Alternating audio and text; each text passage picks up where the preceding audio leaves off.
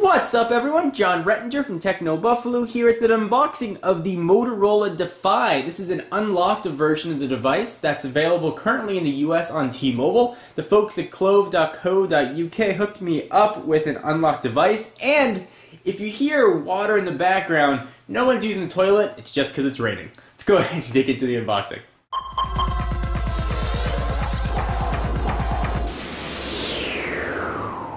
So the Motorola Defy is a 3.7-inch Android 2.1 Sportin' Slate device. Take a look at the box. You have a picture of it on the front. Looks like a pretty standard Android Slate device. Picture of it on the side. And you've got some text on the back, which looks almost next to impossible to read in direct sunlight. But fortunately, I had the specs written down off to the side. So let's go ahead and unbox this guy, or at least attempt to. These unboxing is a bit more difficult than you'd expect. Alright, so slide it off. We've got sort of a neat Motorola unlocked handset red box. And there it is. Push that off to the side for just a minute. It's actually really thin. Quite surprising. So let's see what else we're going to get in the box. We are going to get a pair of stereo headphones with microphone attachment, so that's nice. Sort of your usual accoutrement of stuff. Micro USB to USB charging port. Your battery, which is of size 1540, which is actually a pretty nice beefy battery. For you Motorola fanatics out there, it's the BF5X. Got a European charger. This is a European unlocked device, and we've got the back of the phone. Alright, so let's take a look at the phone. We'll push off all the accessories to the side and see what we have here. So let me run through the specs very quickly on this phone. So as I mentioned, it's got a 3.7-inch diagonal screen. In case you guys ever hear the screen size, that is measured diagonal. Sometimes you figure that it might be measured lengthwise, but it is not, with a resolution of 480 by 854. As I mentioned, it's got a 1,540 milliamp hour battery, which is supposedly going to give you about 6.6 hours of talk time. Actually, the specs say 6.66. Which is 3 6s in a row, so let's see if this phone really is a beast.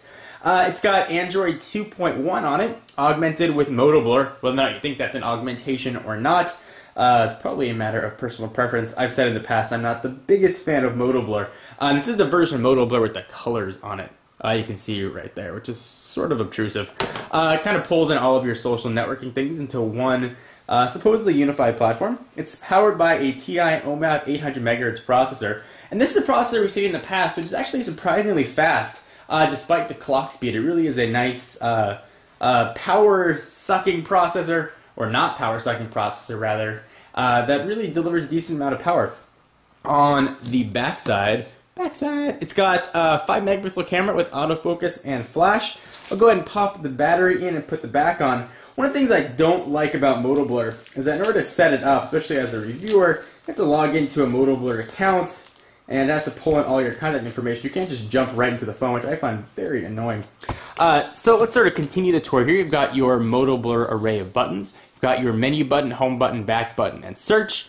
On the left-hand side, there is where your micro USB charging port is going to live, underneath a little bit of a door. I've got some visible screws there. It's sort of an interesting design cue. We actually just follow the picture on here to see what else we got. 3.5mm headset jack, which has a little bit of a cover on it. This guy supposedly is a little bit of a water-resistant phone. I wouldn't necessarily take this out in the rain or drop it in some pools of water, despite what people have done on tests. That's sort of why we see all these little ports covered and why the screws are all visible. You're supposed to get a decent amount of water resistance with this, but phones and technology don't necessarily mix with water. Actually, don't always mix with magnets. Generally keep them away from that.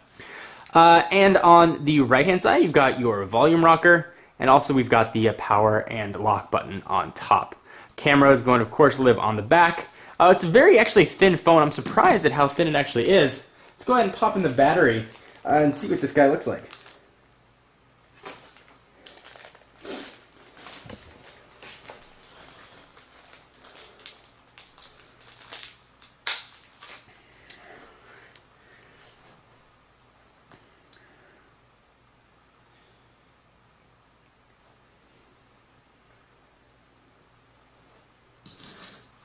Alright, so battery's going in. There's a micro SD expansion card slot. Let's go ahead and push that down.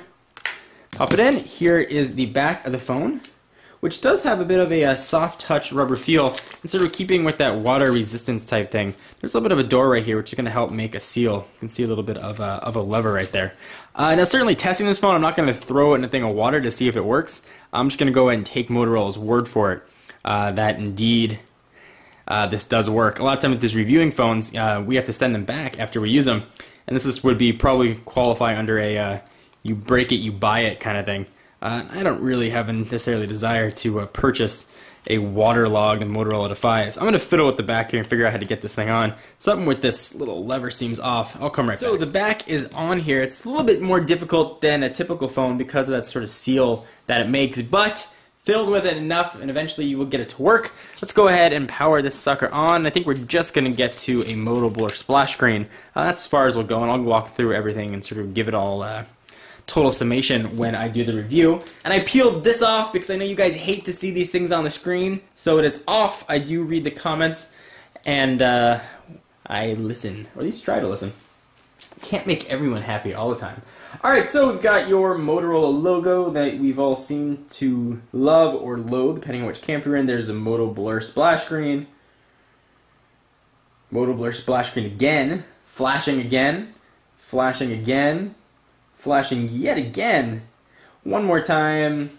Yet another time. Hopefully we're going to boot up. There we go. Now it's going to ask me for a Moto Blur login and password. Or it's going to do the splash screen one more time. It wants to make sure we know that it is indeed running Moto Blur. And if you're interested in picking one of these phones up, there's a link down below to the folks at clove.co.uk. And perhaps it's not going to make me do the Moto Blur login, which is super nice. Let's see if we're so lucky. Nope, there's a Moto Blur login. Alright guys, so I will walk you through the phone and how the Moto Blur, which you've seen in the past, works on this particular set of hardware. I'm John Rettinger from Techno Buffalo, and I will see you in the next video. Bye-bye.